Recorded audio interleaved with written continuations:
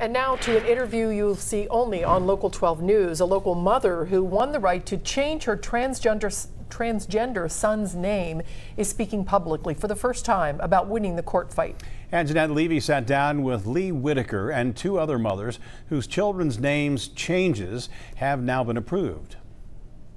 But I just felt like we had to do this for Elliott. Last summer, we introduced you to Leigh Whitaker and her husband Kylen as they appealed a ruling by Judge Joseph Kirby, denying their request to change their transgender son's name to Elliott. And we felt that we had come to the right decision and what was best for our child, and then we were told, no, that's wrong. Elliott had been under the care of the transgender clinic at Children's Hospital.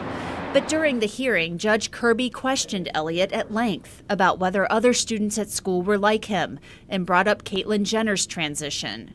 Then last month, Ohio's 12th District Court of Appeals sided with the Whitakers. Texted Elliott right away at school, and he was like, what? No way.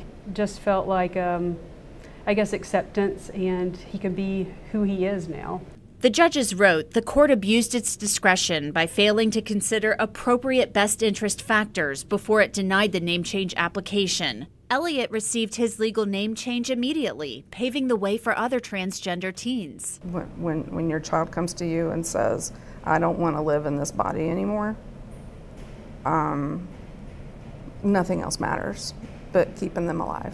Cheryl Oshevsky's son, Rin, was the first teen to receive his name change after the appeals court decision. The judge was very kind and interviewed my son, almost entirely directed questions to him. He's much more at ease and is graduating high school this year. He's making really good grades this term. And 2 weeks ago, Jamie Shaw received his name change from Judge Kirby. My husband stood up and said, do you mind taking a picture with our family? Him getting his name changed was like, I say, it's the beginning of start of positive things for his life. The three mothers' fight led to change in the courtroom, which will make things easier for other transgender teens. And I'm just very glad that he's not asking those sorts of questions anymore, because they aren't really relevant to the question of whether a child gets a name change.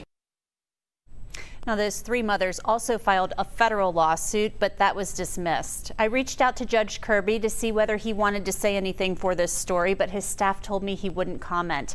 The decision from the appellate court outlines what a judge should be asking when considering a name change application for a minor. Rob?